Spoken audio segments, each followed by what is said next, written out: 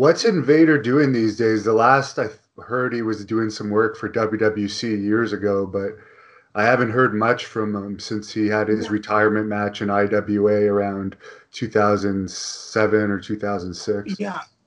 For me, it was a very delicate situation because he was also one of my best friends. So for a few years, that relationship went like really cold because it took me time to not erase it, but just like life must go on.